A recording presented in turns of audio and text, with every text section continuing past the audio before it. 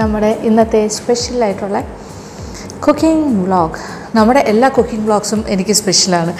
നിങ്ങൾക്ക് ഇഷ്ടപ്പെടുന്ന ഐറ്റംസാണ് ഞാൻ ഓരോ പ്രാവശ്യവും ഉണ്ടാക്കാനായിട്ട് ശ്രമിക്കുന്നത്, നിങ്ങൾക്ക് ഉപയോഗപ്പെടുന്ന യൂസ്ഫുൾ ആയിട്ടുള്ള കാര്യങ്ങൾ. ഡിസേർട്ട്സിൻ്റെ കാര്യത്തിൽ അപ്പോൾ ഇന്ത്യയിൽ ഏതൊരു സംസ്ഥാനത്തിൻ്റെ കാര്യമാണെങ്കിലും എടുത്തോളൂ, നമ്മളിങ്ങനെ ആഹാരം കഴിച്ച് കഴിഞ്ഞിട്ട് കഴിക്കുന്ന മധുരം എന്ന് പറയുന്നത്, തണുപ്പിച്ച് കഴിക്കുന്നത് ഭയങ്കര സന്തോഷമല്ലേ. പ്രത്യേകിച്ച് കുറച്ച് ഫ്രൂട്ട്സ് എല്ലാം ചേർന്ന് വരുന്നൊരു മധുരമാണെങ്കിലോ എങ്ങനെയുണ്ടാവും, നല്ല ടേസ്റ്റ് അല്ലേ. എനിക്ക് ഏറ്റവും ഇഷ്ടപ്പെട്ട എൻ്റെ ഫേവററ്റ് പുഡിങ്സ് അല്ലെങ്കിൽ ഡെസേർട്ട്സിൻ്റെ കൂട്ടത്തിൽ വരുന്ന ഒന്നാണ് ഫ്രൂട്ട് സലാഡ് വിത്ത് കസ്റ്റേർഡ്.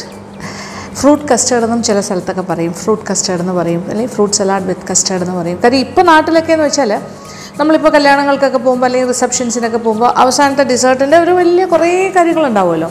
ഫുഡിൻ്റെ കഴിഞ്ഞിട്ട് ലാസ്റ്റ് ഒരു ഡിസേർട്ട് കൗണ്ടർ എന്ന് പറഞ്ഞാൽ അതിൽ ഫ്രൂട്ട് സലാഡ് എന്ന് പറഞ്ഞ് വയ്ക്കുമ്പോൾ വെറുതെ കട്ട് ഫ്രൂട്ട്സ് അതിൽ ഷുഗർ സിറപ്പിൽ കിടക്കുന്നുണ്ടാവുള്ളൂ, അതിൻ്റെ കൂടെ വിത്ത് ഐസ്ക്രീമാണ് തരുന്നത്. ഇപ്പോൾ കൂടുതലും അങ്ങനെയാണ്. പക്ഷേ ഒരു ട്രഡീഷണൽ ആയിട്ടുള്ള രീതിയാണെങ്കിൽ ഫ്രൂട്ട് സലാഡ് വിത്ത് കസ്റ്റേർഡാണ് നല്ലത്. നല്ല തണുപ്പിച്ച കസ്റ്റേർഡും, അത് വാനില ഫ്ലേവർ ആണെങ്കിൽ ഏറ്റവും നല്ലത്. പിന്നെ അതിൻ്റെ കൂടെ കുറച്ച് കട്ട് ഫ്രൂട്ട്സ്. അപ്പോൾ കട്ട് ഫ്രൂട്ട്സിൻ്റെ കാര്യം പറയുകയാണെങ്കിൽ നമുക്ക് ഇഷ്ടമുള്ള ഏത് സീസണൽ ഫ്രൂട്ട്, അപ്പോൾ ഏതെങ്കിലും ഒരു പർട്ടിക്കുലർ ഫ്രൂട്ട് വെച്ച് വേണമെങ്കിലും ചെയ്യാം. ഇപ്പോൾ മാമ്പഴക്കാലമാണെങ്കിൽ മാങ്ങ കൊണ്ട് മാത്രം ചെയ്യാം, അങ്ങനെ ഓരോ സമയത്ത്. പിന്നെ പൈനാപ്പിൾ എന്ന് പറയുന്നത് ഫ്രൂട്ട് സലാഡിൽ ചേർക്കുമ്പോൾ ഇങ്ങനെ വെറുതെ കട്ട് ചെയ്തിട്ട് റോ ആയിട്ട് ചേർക്കാതിരിക്കുന്നതാണല്ലോ. കാര്യം അത് കസ്റ്റേർഡിൽ കിടന്ന് കുറച്ച് കഴിയുമ്പോൾ ഒരു കയ്പ്പ് രസം ഉണ്ടാകും. അതുകൊണ്ട് പൈനാപ്പിൾ ചേർക്കുകയാണെങ്കിൽ അത് ഇച്ചിരി പഞ്ചസാരയും കൂടി ചേർത്ത് അടുപ്പിൽ വെച്ചൊന്ന് ചെറുതായിട്ടൊന്ന് വേവിച്ച് തണുപ്പിച്ചിട്ടേ ചേർക്കാവുള്ളൂ, അത് പ്രധാനം. ഞാനിപ്പോൾ എടുത്ത് വെച്ചിരിക്കുന്നത് ഇപ്പോൾ മാമ്പഴമുള്ള സമയമാണ്, അപ്പോൾ മാമ്പഴം ഉണ്ട്, കട്ട് ചെയ്യണം.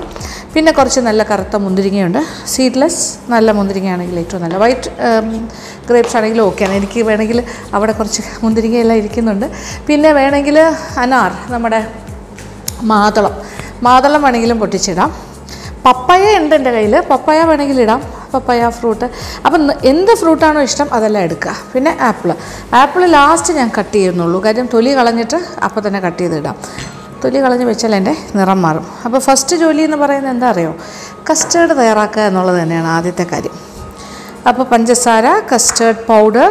ഇനി നമ്മൾ ചെയ്യേണ്ടത് കസ്റ്റേർഡ് മിക്സിങ് ആൻഡ് കസ്റ്റേർഡ് ഉണ്ടാക്കലാണ്. അപ്പോൾ ഒരു 1/2 ലിറ്റർ പാൽ ഞാൻ എടുത്ത് വെച്ചിട്ടുണ്ട്. അതിൽ നിന്നും കുറച്ച് പാൽ വേറൊരു ബൗളിലേക്ക് മാറ്റാം, അല്പം. എന്നിട്ട് ഇത് നമുക്ക് കസ്റ്റേർഡ് കലക്കാനുള്ളതാണ്. എന്നിട്ട് എന്താ ചെയ്യേണ്ടത്, നേരെ ബാക്കി പാൽ ചൂടാക്കാനായിട്ട് പാത്രത്തിലേക്ക് മാറ്റാം. ഓക്കെ, അപ്പോൾ അതായി. എന്നിട്ട് അടുപ്പ് കത്തിച്ച് കൊടുക്കാം, കുറച്ച് ചെറിയ തീയിലേക്ക് മാറ്റാം. എന്നിട്ട് ഒരു തടിത്തവി കൊണ്ട് നമ്മളിങ്ങനെ ഇളക്കണം. പിന്നെ പഞ്ചസാരയുടെ അളവ്, അതിനകത്ത് പഞ്ചസാര ഇടുമ്പോൾ ഇപ്പോൾ 2 രീതിയിൽ ചെയ്യാം. നമ്മളിപ്പോൾ കണ്ടൻസ് മിൽക്കും കൂടി ചേർത്ത് ചെയ്യുകയാണെങ്കിൽ പഞ്ചസാരയുടെ അളവ് വളരെ കുറച്ച് മതി. അപ്പോൾ ഞാൻ കണ്ടൻസ് മിൽക്ക് ചേർക്കാതെയാണ് ചെയ്യുന്നതെങ്കിൽ 5 ടേബിൾ സ്പൂൺ പഞ്ചസാര പാലിൽ ചേർക്കണം. അപ്പോൾ എന്തായാലും ഞാൻ കണ്ടൻസ് മിൽക്ക് ചേർക്കുന്നുണ്ട്. 1 ടേബിൾ സ്പൂൺ പഞ്ചസാര നമ്മൾ ഫ്രൂട്ട്സിൻ്റെ കൂടെ ചേർക്കണം. ഫ്രൂട്ട്സ് കട്ട് ചെയ്തിടുമ്പോൾ ആ കൂട്ടത്തിലാണ് ചേർക്കേണ്ടത്.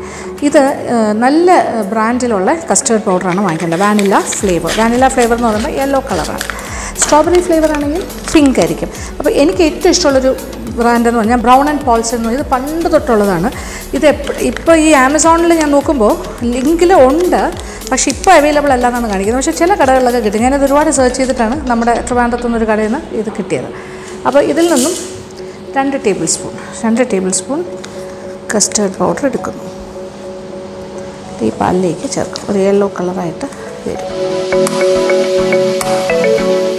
അപ്പോൾ നമ്മളിപ്പോൾ കസ്റ്റേർഡ് കുറുക്കാൻ പോവാണ്. പാൽ ഏകദേശം തിളയ്ക്കാറാവുമ്പോൾ നമ്മൾ പതി അല്പം കൂട്ടി കൊടുത്തു. ഇനി ഞാൻ കൈ എടുക്കാണ്ട് ഇളക്കും. അപ്പോൾ ഇതെങ്ങനെ തിളയ്ക്കാറായി വരുമ്പോഴാണ് നമ്മൾ കസ്റ്റേർഡും കൂടി ചേർക്കുന്നത്. അതോടൊപ്പം ഞാനിപ്പോൾ എന്തായാലും കണ്ടൻസ് മിൽക്ക് ചേർക്കുന്നുണ്ട്. ഒരു 1/2 ടിൻ കണ്ടൻസ് മിൽക്കും കൂടി ചേർക്കും. ടിന്നോടെ എടുത്ത് വെച്ചിരിക്കുകയാണ്. അപ്പോൾ ആവശ്യത്തിന് നമ്മുടെ ആവശ്യാനുസരണമാണ് ചേർക്കേണ്ടത്. കണ്ടൻസ് മിൽക്ക് ചേർക്കുകയാണെങ്കിൽ മധുരം നോക്കിയിട്ട് വേണമെങ്കിൽ 1 ടേബിൾ സ്പൂണോ 2 ടേബിൾ സ്പൂണോ ചേർക്കാം, നോക്കിയിട്ട് ചെയ്യാം. ഇപ്പോൾ കസ്റ്റേർഡ് പൗഡർ ഇവിടെ റെഡി ആയിരിക്കുകയാണ്. അപ്പോൾ പാല് കറക്റ്റ് തിളയ്ക്കാറാകുമ്പോൾ നമ്മൾ കസ്റ്റേർഡും കൂടി ചേർക്കും. അപ്പോൾ നമ്മുടെ ഈ പുതിയ അടുക്കളയിൽ വന്നിട്ട് നമ്മൾ പാല് കാച്ചിയില്ലല്ലോ, ഇപ്പോഴില്ലേ പാല് കാച്ചുന്നത്. എന്തായാലും കസ്റ്റേർഡ് ഉണ്ടാക്കാൻ വേണ്ടിയാണെങ്കിൽ നമുക്കൊന്ന് പാല് കാച്ചും. എനിക്ക് ഭയങ്കര ഇഷ്ടമാണ് ഈ fruit salad with custard or fruit custard എന്ന് പറയുന്ന ഈ ഒരു ഡിസേർട്ട്. എനിക്കൊന്ന് ഒരുപാട് പേർക്ക് ഇഷ്ടമാണ് അല്ലേ, നല്ല തണുപ്പിച്ച് കഴിക്കണം. പിന്നെ എനിക്ക് ഏറ്റവും ഇഷ്ടം എന്ന് പറഞ്ഞാൽ ഇതിൻ്റെ കൂടെ ജെല്ലിയും കൂടി വെച്ചിട്ടാണ് കഴിക്കുന്നത്. എൻ്റെ ഓർമ്മയിൽ അതായത് ചൈൽഡ്ഹുഡ് മെമ്മറീസിലുള്ളതാണ്. ശംഖുമുഖം ബീച്ചിൽ പണ്ട്, ഇപ്പോഴത്തെ ശംഖുമുഖമല്ല, ഇപ്പോഴത്തെ ശംഖുമുഖം ബീച്ച് എന്ന് പറഞ്ഞാൽ ഭയങ്കര ഒരുപാട്, ഇപ്പോൾ എന്താ പറയുക, ഒരുപാട് ഫുഡ് ജോയിൻറ്റ്സും ഒരുപാട് ഡിഫറെൻ്റായി, വ്യത്യസ്തമായി. പണ്ട് ട്രിവാൻഡ്രത്തെ ശംഖുമുഖം ബീച്ച് എന്ന് പറയുന്ന ഭാഗത്ത് ഒരു വലിയൊരു ബാഡ്മിൻ്റൺ കോർട്ടുള്ള ഒരു ബിൽഡിങ്ങേ ഉണ്ടായിരുന്നുള്ളൂ. അതിനകത്തൊരു ചെറിയൊരു റെസ്റ്റോറൻറ്റും കൂടി ചേർന്നാണ് വരുന്നത്. ഒരു സൈഡിൽ ബാഡ്മിൻ്റൺ കോർട്ടും, എനിക്ക് തോന്നുന്നു ബീച്ച് ഹൗസ് പോലെ ഇങ്ങനെ ബീച്ചിനോട് ചേർന്നിരിക്കുന്നത്. ഇപ്പോൾ അത് അവിടെ ഇപ്പോൾ ഒരു വലിയ റെസ്റ്റോറൻ്റാണ് അവിടെ അവർ ആ ബിൽഡിങ്ങിൽ റൺ ചെയ്യുന്നത്. അന്ന് അവിടെ പോകുമ്പോൾ അച്ഛൻ്റെ അമ്മയുടെയും കൂടെയൊക്കെ ഞങ്ങൾ പോകുമായിരുന്നു വൈകുന്നേരങ്ങളിലൊക്കെ, ഇടയ്ക്കൊക്കെ കുഞ്ഞുങ്ങളായിരുന്നപ്പോൾ എൻ്റെ ബ്രദേഴ്സും ഞാനും എല്ലാം അങ്ങനെ പോകുന്നത്. ഞങ്ങളുടെ ഔട്ടിംഗ് എന്ന് പറഞ്ഞാൽ ബീച്ച്, പിന്നെന്താ മാക്സിമം പോകുന്നത് പൊന്മുടി, വളരെ അപൂർവം മൂന്നാർ, ഇത്രയേ ഉള്ളൂ നമ്മളുടെ സാധാരണയായിട്ടുള്ള ഒരു യാത്ര എന്ന് പറയുന്നത്. അപ്പോൾ ഈ ബീച്ചിൽ പോകുമ്പോഴുള്ള സന്തോഷം എന്തായിരുന്നു എന്ന് പറയുമ്പോൾ, ഈ ഒരു ബീച്ച് ഹൗസ്, അവിടെ ആ ബാഡ്മിൻ്റൺ കളിക്കുന്ന ആൾക്കാർ ബാക്കിൽ കാണാം. അതിൻ്റെ ഒരു സൈഡിൽ ഇങ്ങനെ ഒരു റെസ്റ്റോറൻറ്റ് ഭാഗം, കുറേ കസേര മേശയുണ്ട്. അവിടെ ഇരിക്കുമ്പോൾ നല്ല കട്ട്ലേറ്റ്സ്, മീറ്റ് കട്ട്ലേറ്റ്സാണ്, നല്ല ഇറച്ചി കട്ട്ലേറ്റും, നല്ല പ്രത്യേക ഓവൽ ഷേപ്പിൽ ചെറിയ കട്ട്ലേറ്റ്. അതിൻ്റെ കൂടെ ഈ ചള്ളാസ് എന്ന് പറയുക കുറച്ച് ചില ഭാഗങ്ങളിലൊക്കെ, അതായത് സാലഡ് പോലെ ഉള്ളിയും പച്ചമുളകും കൂടി അരിഞ്ഞത്, നീളത്തിന് സവാള അരിഞ്ഞത്, അതിനോടൊപ്പം ടൊമാറ്റോ സോസ്. ഇതാണ് അവർ ഒരു പ്ലേറ്റിൽ കൊണ്ടുവരുന്നത്. ഇത് കൂടാണ്ട് അവിടുത്തെ ഒരു സ്പെഷ്യലായിരുന്നു ഫ്രൂട്ട് സലാഡ്. അവിടെ ഫ്രൂട്ട് സലാഡ് എന്നാണ് പറഞ്ഞത്. ഫ്രൂട്ട് സലാഡ് എന്ന് പറഞ്ഞാൽ കുറേ കട്ട് ഫ്രൂട്ട്സ് ഉണ്ടാകും, പിന്നെ ഇതുപോലൊരു കസ്റ്റേർഡ് ഒഴിച്ചിട്ട് നല്ല തണുപ്പിച്ച് മേളിലൊരു ജെല്ലിയുടെ ഒരു പീസ്, ഒരു എന്താ പറയുക, നമ്മുടെ റാസ്ബെറി ജെല്ലിയില്ലേ, അതിൻ്റെ ഒരു ജെല്ലിയും കൂടി ചേർത്തിട്ടാണ് തരുന്നത്. ജെല്ലി പീസ് ഇട്ടിട്ട് എന്ത് ടേസ്റ്റായിരുന്നു അറിയാമോ. അതിങ്ങനെ അതിനെക്കുറിച്ച് ഓർക്കുമ്പോൾ തന്നെ നൊസ്റ്റാൾജിക് ആവുകയാണ് ഞാൻ. അപ്പോൾ എനിക്ക് തോന്നുന്നു അന്നേ തുടങ്ങിയ ഒരു ഇഷ്ടമായിരിക്കണം ഈ ഫ്രൂട്ട് സലാഡിനോടുള്ള ഇഷ്ടം വന്നത്. അതാണ് എൻ്റെ ഫ്രൂട്ട് സലാഡ് ഹിസ്റ്ററി, അല്ലെങ്കിൽ അതിനെക്കുറിച്ച് എൻ്റെ ഓർമ്മകൾ. പിന്നെ ഞാൻ വലുതായി കഴിഞ്ഞപ്പോൾ ഞാൻ ഉണ്ടാക്കി തുടങ്ങിയല്ലോ ഫ്രൂട്ട് സലാഡൊക്കെ. അപ്പോൾ എന്നും ഇഷ്ടമുള്ളൊരു ഐറ്റമാണ് ഫ്രൂട്ട് സലാഡ്. നമ്മൾ കിച്ചണിനകത്ത് എപ്പോഴും ഒരു വേസ്റ്റ് ബാസ്ക്കറ്റ് അല്ലെങ്കിൽ വേസ്റ്റ് ബോക്സ്, ഇങ്ങനെ അറിയാമല്ലോ, വേസ്റ്റ് ഇടാനുള്ള ഒരു ബോക്സ് വെച്ചേക്കണം. അപ്പോൾ ഉള്ള കാര്യങ്ങൾ നമ്മൾ ക്ലിയർ ചെയ്ത് പോവുകയാണെങ്കിൽ നമുക്ക് ജോലി കഴിയുമ്പോൾ കുറച്ചുകൂടി ഈസി ആയിരിക്കും. മറ്റേത് നമ്മൾ ജോലി സമയത്ത് നമ്മൾ എല്ലാ സാധനവും ഇങ്ങനെ അവിടെ ഇട്ട് പോയാൽ ജോലി കഴിയുമ്പോൾ തന്നെ നമ്മൾ ടയർഡാവില്ലേ. ആ സമയത്ത് പിന്നെ അടുക്കള ക്ലീനിങ്, അടുക്കൽ വേറൊരു വലിയ ജോലിയായിട്ട് മാറും. അന്നേരം ക്ലിയർ ചെയ്ത് പോവുകയാണെങ്കിൽ കുറച്ചുകൂടെ എളുപ്പമായിരിക്കും. അതെ, ഇപ്പോൾ തിളയ്ക്കാറായി വരുന്നു, നോക്കിക്കോളൂ. ഞാനിപ്പോൾ കസ്റ്റേർഡ് ഒഴിക്കുകയാണ്. കസ്റ്റേർഡ് കലക്കി വെച്ചത് ഒഴിക്കും, പക്ഷേ കൈയെടുക്കാണ്ട് ഇളക്കണം. ഇത് ഒഴിക്കുന്ന സമയത്ത് കട്ട പിടിക്കാത്ത രീതി തീരൽപ്പം കുറച്ചിട്ട് ഒഴിക്കാം. ഇതിൻ്റെ കൂടെ നമുക്കിപ്പോൾ കുറച്ച് കണ്ടൻസ് മിൽക്കും കൂടി ചേർക്കണം. ഇപ്പോൾ തന്നെ കുറുകാൻ തുടങ്ങുന്നുണ്ടോ, ഇനി കണ്ടൻസ് മിൽക്ക് നമുക്ക് ചേർക്കാം. ഏകദേശം എത്ര ചേർത്തു എന്ന് ചോദിച്ചാൽ ഇപ്പോൾ ഒരു 1/4 ഭാഗം ചേർക്കും. ഇനി ഇതിൻ്റെ മധുരം ഒന്ന് നോക്കട്ടെ ഞാൻ. മധുരമുണ്ട്, എങ്കിലും കുറച്ചുകൂടി ആവാം. അപ്പോൾ നമ്മൾ 1/2 tin contents milk, correct 1/2 tin ചേർക്കുകയാണ്. നോക്കട്ടെ, ഇപ്പം നല്ല മധുരം. ഇത് നോക്ക്, കറക്റ്റായിട്ട് കുറുകി കഴിഞ്ഞു. ഇനി തീ ഓഫ് ചെയ്യാം. കണ്ടില്ലേ, ഇത്രയാണ് അതിൻ്റെ ഒരു കൺസിസ്റ്റൻസി.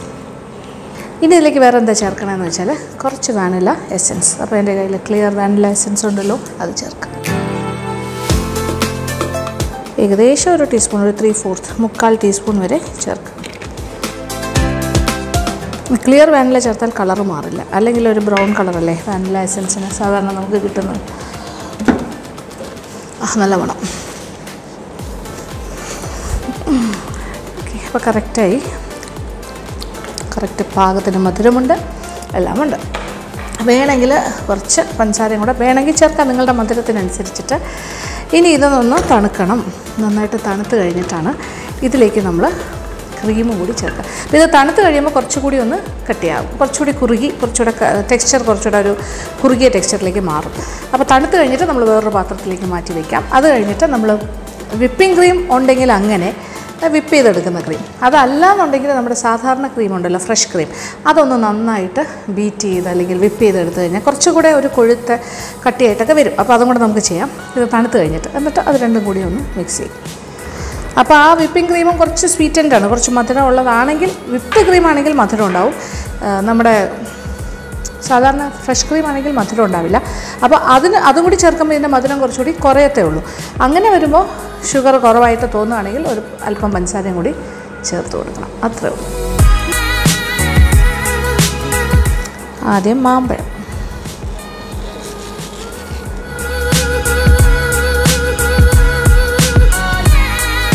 ചെറിയ ക്യൂബ്സ് ആയിട്ടാണ് നമുക്ക് അരിയേണ്ടത്.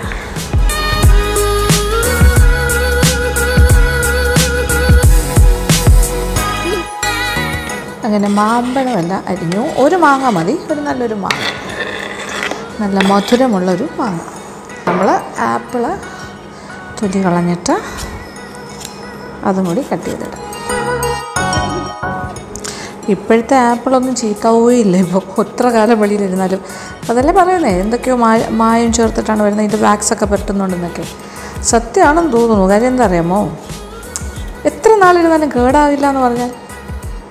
അത് ഫ്രിഡ്ജിലൊന്നും വെക്കണ്ട, പുറത്ത് ഇരുന്നാലും പ്ലാസ്റ്റിക് പോലെ ഇരിക്കും. സത്യം, ഒരു ആർട്ടിഫിഷ്യൽ ലുക്കാണ് ഇപ്പോഴത്തെ ഫ്രൂട്ട്സിനൊക്കെ.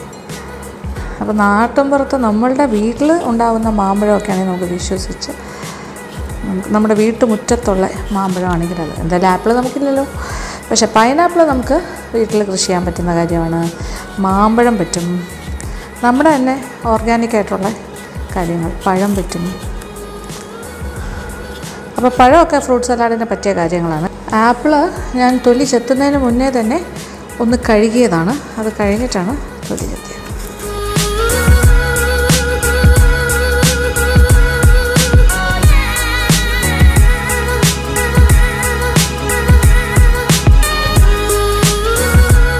ഇനി നമ്മളിതിനകത്തേക്ക് കണ്ടല്ലോ, ഇതേ ഗ്രേപ്സ്, അത് ബ്ലാക്കോ വൈറ്റോ നമുക്ക് ഇഷ്ടമുള്ള എല്ലാം ചേർക്കാം. ഇനി പഞ്ചസാര 1 ടേബിൾ സ്പൂൺ. ഇതൊന്നിച്ച് കിടന്ന് ഇത് അലിഞ്ഞ് ഇതിനൊരു കുറച്ചുകൂടി എന്താ പറയുക, ഈ ഫ്രൂട്ട്സുമായിട്ട് ചേർന്ന് റെഡിയായി വരും. ഇനി ഇത് ഫ്രിഡ്ജിലേക്ക് വയ്ക്കാം.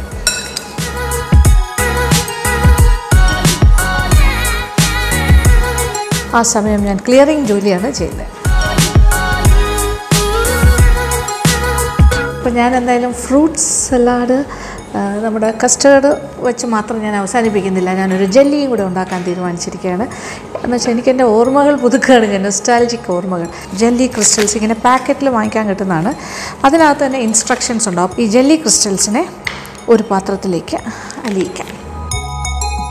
Dissolve the contents of the packet in the hot water. അപ്പോൾ 3.5 കപ്പ് വെള്ളം എടുത്തു, അതിൽ നിന്നും നേർപകുതി 1.25 കപ്പ് വെള്ളം ഞാനിപ്പോൾ ചൂടാകാനായിട്ട് വെച്ചു, ഹോട്ട് വാട്ടർ ആക്കാൻ. അപ്പോൾ ബാക്കി 1.25 കപ്പ് വെള്ളം എൻ്റെ ഈ പാത്രത്തിനകത്ത് ഉണ്ട്.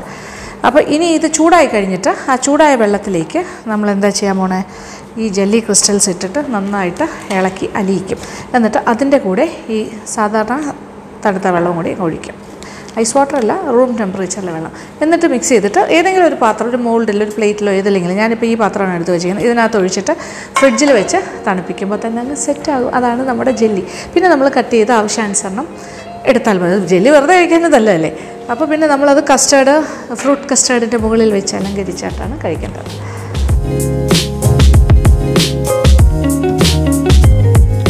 കസ്റ്റേർഡും കൂടി തണുക്കാനായിട്ട് ഫ്രിഡ്ജിൽ വയ്ക്കാം. പക്ഷേ ഫ്രീസറിലല്ല കേട്ടോ, താഴത്തെ തട്ടിൽ വെച്ചാൽ മതി. അപ്പോൾ ഈ കാര്യങ്ങളെല്ലാം റെഡിയായി വരുമ്പോഴത്തേക്കും കസ്റ്റേർഡും നല്ല തണുത്തിരിക്കും. ഓൾറെഡി നമ്മുടെ ഫ്രൂട്ട്സ് തണുത്ത് ഇങ്ങനെ ഫ്രിഡ്ജിനകത്ത് തന്നെ ഇരിക്കുകയാണ്, തണുക്കാൻ വെച്ചത്. അപ്പോൾ വെള്ളം ചൂടായി. അപ്പോൾ ഈ ഹോട്ട് വാട്ടർ തീ ഓഫ് ചെയ്യുന്നു. ചൂടുവെള്ളം, തണുത്ത വെള്ളം ഇവിടെ ഇരിക്കട്ടെ. ചൂടുവെള്ളം ആദ്യം 1.25 കപ്പ് ചൂടുവെള്ളം. അതിനകത്തേക്ക് നമ്മൾ ഈ ജെല്ലി ക്രിസ്റ്റൽസ് പൊട്ടിച്ചെടുക്കും. നന്നായിട്ട് ഇളക്കി കൊടുക്കുക. പെട്ടെന്ന് തന്നെ അലിയും. നന്നായിട്ട് ഇളക്കി കൊടുക്കുക.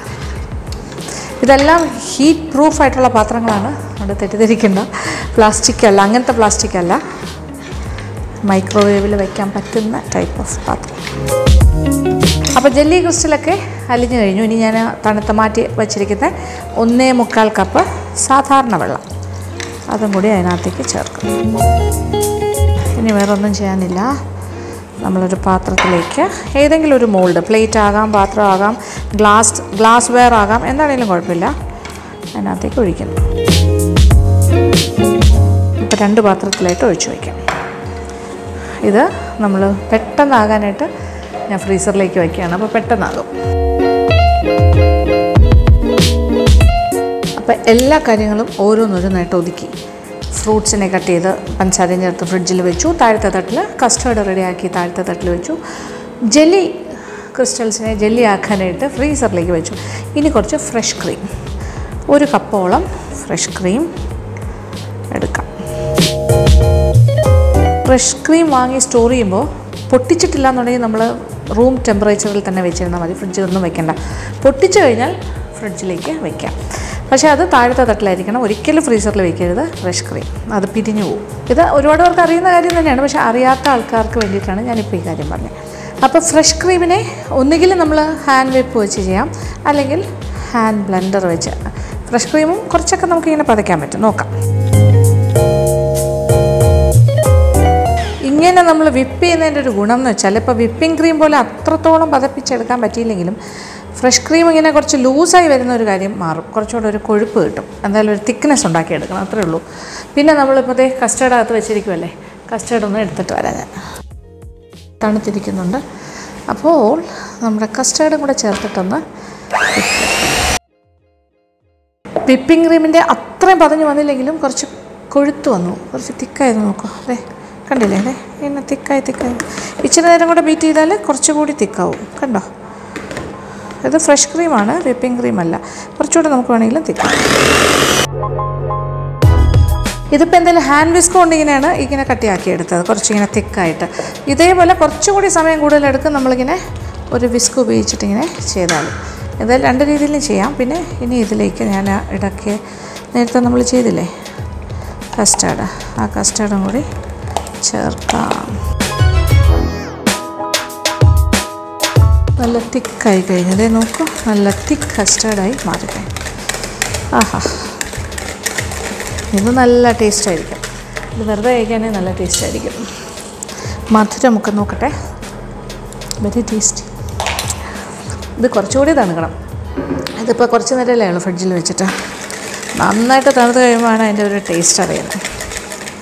നോക്കൂ, ഇനി ഇതിലേക്ക് നമ്മൾ ഫ്രൂട്ട്സും കൂടി എടുത്ത് ഇടാം.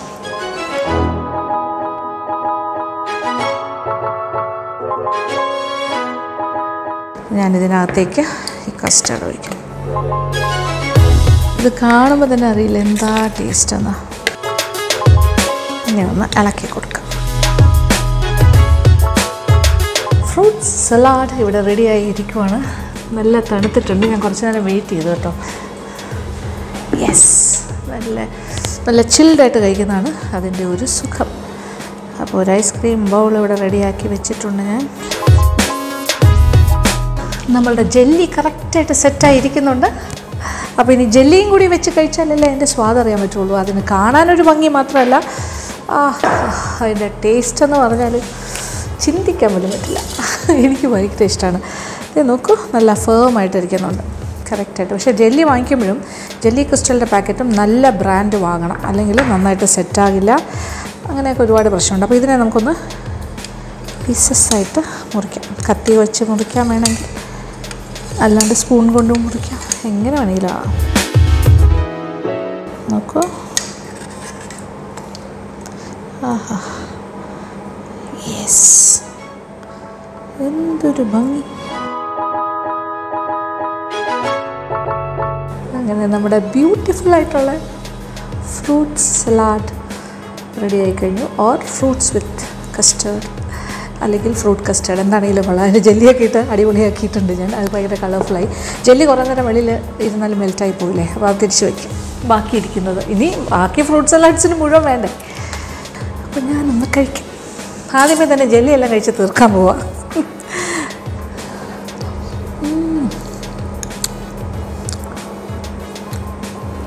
എന്തൊരു ടേസ്റ്റാണ്. ഇന്ന് വേറെ ആരുമില്ല കഴിക്കാൻ പറ്റാൻ, അതുകൊണ്ട് ഞാൻ തന്നെ കഴിക്കാം.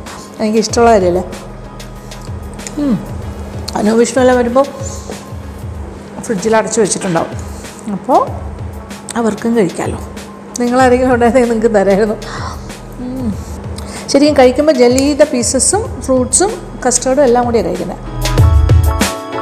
നിങ്ങൾക്കും ഇതുപോലെ തന്നെ ഉണ്ടാക്കാം, സ്വന്തമായിട്ട് കഴിക്കാം.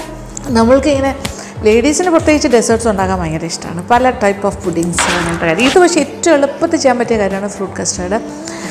ഞാനെപ്പോഴും ഫ്രൂട്ട് സലാഡെന്നാണ് പറയുന്നത്. ഫ്രൂട്ട് സലാഡ് ഇത് ഞാനിപ്പോൾ ഫ്രഷ് ക്രീമാണ് മിക്സ് ചെയ്തത്. ഫ്രഷ് ക്രീമിന് പകരം വേണമെങ്കിൽ കുറച്ച് വാനില ഐസ്ക്രീം മിക്സ് ചെയ്താലും മതി. അതൊരു നല്ലൊരു ഓപ്ഷനാണ്. ഇടയ്ക്കിടയ്ക്ക് ചെയ്യാൻ പറ്റുന്ന കാര്യമാണ്. അപ്പോൾ സീസണലായിട്ട് എന്ത് ഇഷ്ടമുള്ള ഏത് ഫ്രൂട്ട് വേണമെങ്കിലും ഇതിനോടൊപ്പം ഇടാം. അപ്പോൾ എന്തായാലും രാത്രി ആയില്ലേ, ഞാൻ ഒരു ബൗൾ കഴിച്ചിട്ട് കിടന്നുറങ്ങാൻ പോവുകയാണ്. ഇനി ഇത് തിരിച്ച് ഫ്രിഡ്ജിലേക്ക് വയ്ക്കാം. ഓക്കെ, എന്തായാലും വളരെ സന്തോഷം. ഇത്രയും നേരം നമ്മളുടെ ഈ ഒരു കസ്റ്റേർഡ് മേക്കിങ്ങും ഫ്രൂട്ട് സലാഡൊക്കെ കണ്ടില്ലേ. നിങ്ങൾക്ക് ഇഷ്ടമുള്ള ഏതൊക്കെ കാര്യങ്ങൾ കാണണം, എന്തൊക്കെ ടൈപ്പ് ഓഫ് കുക്കിംഗ് കാണണം, ഇതെല്ലാം എനിക്ക് കമൻറ്റ് ബോക്സിലൂടെ പറയുക. പിന്നെ കുക്കിംഗ് വ്ളോഗ്സാണ് എല്ലാവരും കൂടുതൽ പ്രിഫർ ചെയ്യുന്നതെന്ന് എനിക്കറിയാം. എങ്കിലും കുറച്ച് ട്രാവൽ വ്ളോഗ്സും ഒക്കെ ചെയ്യണം എന്നുണ്ട്. കുറച്ച് ആൾക്കാർക്ക് അങ്ങനത്തെ ആവശ്യമുണ്ട്. കുറച്ച് ബ്യൂട്ടി ടിപ്സൊക്കെ ചോദിച്ചിട്ടുണ്ട്. Skin care routine, hair care routine, ഇങ്ങനത്തെ കുറച്ച് കാര്യങ്ങളൊക്കെ അതും എല്ലാം ഉൾക്കൊള്ളിക്കാനായിട്ട് ഞാൻ ശ്രമിക്കാം. എന്തായാലും thank you so much for all your support. ഹൃദയത്തിൻ്റെ ഭാഷയിലാണ് ഞാൻ നിങ്ങളോടിപ്പോൾ സംസാരിക്കുന്നത്. എനിക്ക് സന്തോഷമാണ്.